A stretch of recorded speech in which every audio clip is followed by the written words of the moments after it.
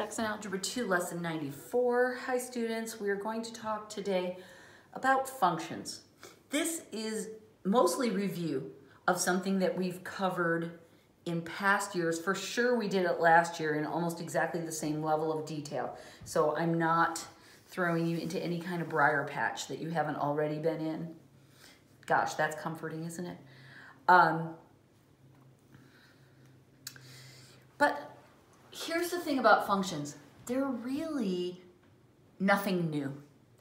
These are all ideas that we've been using all along. We did not give them a fancy name, and we gave them a different kind of notation. And you've been doing this all the way along. And what always happens to students is that we come along, we use some weird vocabulary, and we slap some different symbols on the page, and people freak out because it looks like something new, but it's not. The calculations are exactly the same. So please don't let this freak you out. Do you remember back when we first started graphing lines and we would get something like, oh, let's see, y equals 2x minus 3. And we didn't know yet about slope and y-intercept. So in order to graph this, we would make a chart. Do you remember this? I hate this, and I got you out of it really fast. But we did it like this, where we would say, okay, choose anything you want to be the x, plug it in, and solve, and then that answer is your y value, right? We did that. Let's do it again, just for practice. Let's choose 1 as one of our numbers. Then we'd multiply 2 times 1 minus 3. That's 2 minus 3, that's minus 1, right? And then we'd choose another easy one. Let's choose 0. 2 times 0 minus 3, that becomes 0. This is minus 3. And then let's just choose positive 2. 2 times 2 minus 3 would give us positive 1, right? That was just a little chart that we made, and then we would graph these pairs of points, right? We would graph 1 and negative 1, and we would graph 0 and negative 3, and we would graph 2 and 1. This is all that a function is. We can call this a function, and we call this x. We call the independent variable. That sounds really fancy, but if you think about it, independent means we can choose whatever we want to plug in there. And that's exactly what we did, right? There was no right or wrong number to choose. I could have put in 57 and negative 124. It would have been fine. We could have calculated the right answer. I just chose little numbers because they're easier. This side, though, is called the dependent variable because we didn't really have any choice in this, right? Once we chose the x, then we ran it through, and this is the answer that came out. We didn't get to choose that. It had to come out to that number based on the calculation. So this one was dependent. It depended on this calculation for its value. We were choosing these, so another thing we call these is the domain. Those are the numbers that we can choose.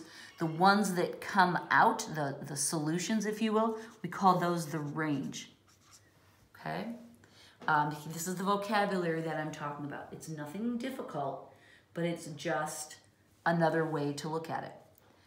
Now, you would agree with me that every time we plug 1 into this function, we are always going to get minus 1. It's never going to come out to a different answer, correct?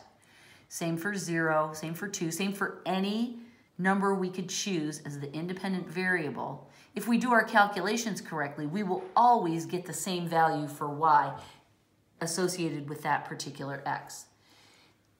That pairing is one word for it, or one-on-one matching, or another word that is very poetic, I think. It's called mirroring. That relationship that whenever we put in this, we'll always get that. These are all words that describe that. Those are very important and unique features of a function. And we also get another word for it is a set of ordered pairs. Okay, so we understand this intuitively. These are just some of the words that we use that describes this very specific characteristic of functions, that we get this unique pairing of numbers. All right. Another way we can illustrate this, it's very similar to this, is to draw circles.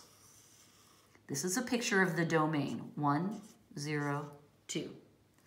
This is a picture of the range, -1, -3, +1. Notice I'm just taking these values, and we can draw it like this.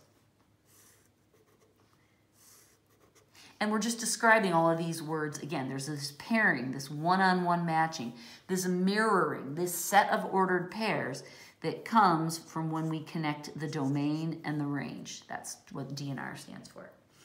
Okay? Now, John will throw letters in sometimes. I've got all numbers here, but he throws letters in sometimes. That's okay. We can do it that way. All of those things are true. So the definition of a function is an equation that has only one answer for y for any value of x.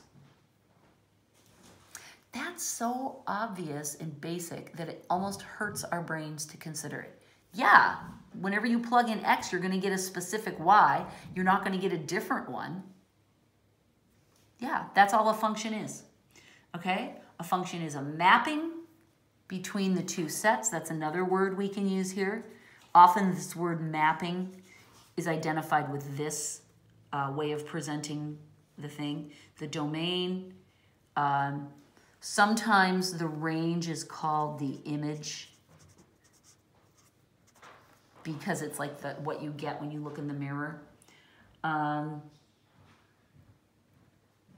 just looking through all of John's long thing to make sure we're touching on all the important parts. The image, the range, the domain must be specified or implied. Ours is very specific, right? A way must be designated to find every image or answer, yep. And there must be exactly one image for every member of the domain. Okay, so this has to point to only one answer. And let's look at some examples. I'm going to draw them. They're in the book. In example 94.1, John gives us some of those mapping style images, and he asks us if they're functions or if they're not functions. Here's the first one. We have two items in our domain, and they both point to the same number in our range. Could that be a function? Yes, because there's only one answer. For each x, we only have one y. There's a clear mapping. And it could be, that could be the function. No matter what you put in, y is always equal to 3. This is legitimate, right? So this is A. So this is, yes, a function. A simple one, a somewhat weird one, but it's a function. B.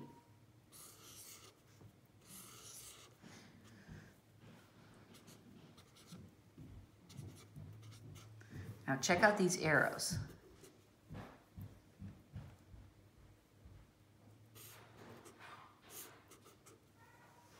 Okay.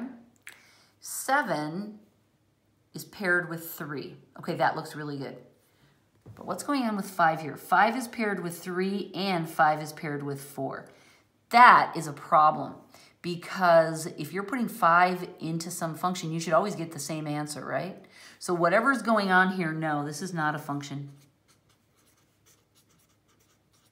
Because 5 has 2 images. No bueno. That's what killed it, right there. Okay? Let's look at C. this goes up through D. Check this out.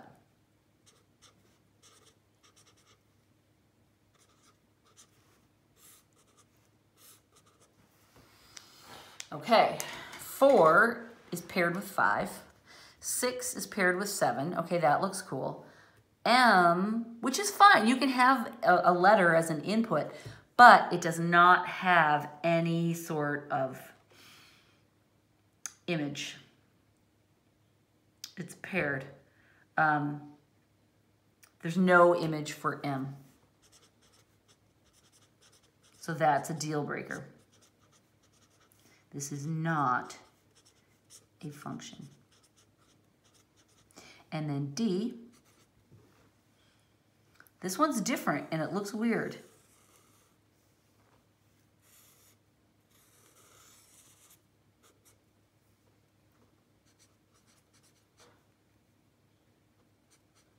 I'm using the hashtag as an abbreviation for the word numbers, which is what it used to be. So that says real numbers. And then we're given this. Now this does not look like any of our other pictures, but could we use this information to create a range? Because the range is blank right now. The real numbers are what we choose from, and then we see this function, x plus 2 equals y. Could we use this to create a set of ordered pairs, a set of mirrored images? Yes, we could. We could take this information, plug these all in for x, add 2 to each value, and get a corresponding y. Yes, this is a function. It is a different presentation than we have seen in the other examples, but it works. We could use this information to create a beautiful little function. Okay, now John is going to give us a similar kind of problem, only he's going to present the information in a different way. Going back to this, we saw that this style looks just like this, right? We took these numbers and wrote them in bubbles, and then we drew this corresponding. But we also can look at the numbers this way, right? Instead of putting them in separate bubbles, we can put the pairs together. And what we would be looking for in this is that every time we see the same number come up in the X spot, we should see a matching Y, right? So it's okay, 1's with -1, but if we then later in the list saw 1 is with 5, for example, that would be a deal breaker. 1 has to always be paired with -1. So for this next set of problems, let me just show you in the book. It's easier than rewriting everything. Can you see here? We'll just use this. So there's the list of ordered pairs. John's just changed the way he's presenting these numbers. And so what I'm doing is I'm checking to see that every time a number shows up in X, if it ever repeats in another set of ordered pairs, it's got the same Y with it. So there's a 4, there's a 7, there's a -3, and there's a -6. None of the X's repeat. So I don't care what the Y's do. They can do whatever they want. A is a function, yes.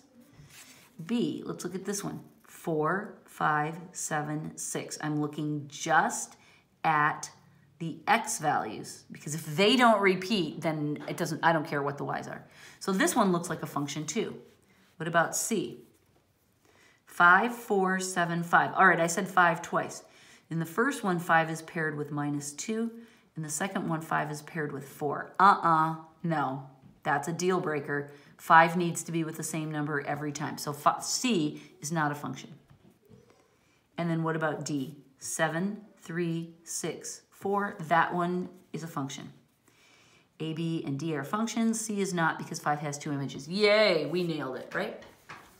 Okay. And then that's the basic information about what functions are and how we can examine them and how we can tell if they're actually legitimate functions or not. And now we're going to talk ever so briefly about what we call functional notation. And that means we're going to use just a slight few different symbols to lay out exactly the same kind of problems that we've done and get comfortable with that again.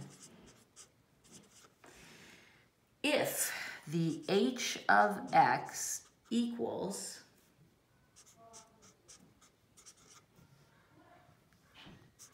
I'm just copying the problem information down.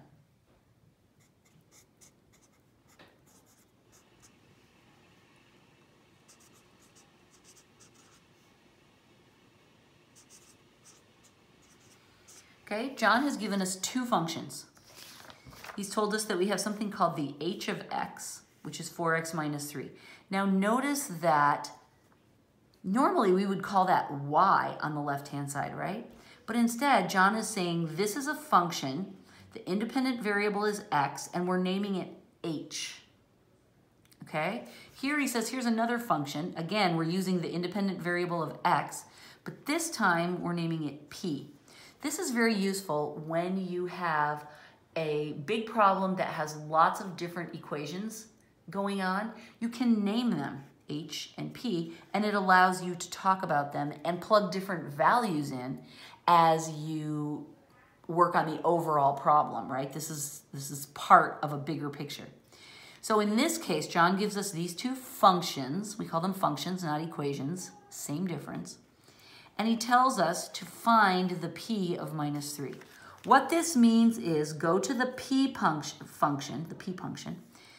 go to the p function and plug minus 3 in for x, because normally we had an x there, right? So when we write a minus 3 in there, that means put minus 3 in wherever there's an x. So that means we don't need this h function at all in this problem. That was just a red herring thrown across our path. So we write the p of minus 3 equals, oh, I'm sorry, I wrote that wrong. The p of minus 3, the parentheses should just be around the number. The p of minus 3 equals, and now I bucket it, right? I take this expression and I write it here with buckets for the x's, and I pour the minus 3 in where the x's go. We've been doing this forever, right? We just never called it a function problem, and we didn't call it a p of x or an h of x. We just said y equals, and we solved it. This is the very same thing. Okay, minus 3 quantity squared is positive 9, because I cannot cover that up, so it turns positive. This, however, becomes also positive 9, right? 3 times 3 is 9, and then 2 minuses make a plus. And so we find that the p of minus 3 equals 18. Tell me that wasn't super easy. That's super easy, right? It's just figuring out what this p business means. Okay. That's all there is to lesson 94. I hope you remember it. I hope you are completely in command of this and feel strong and secure in your knowledge of functional expressions. Yay, goodbye.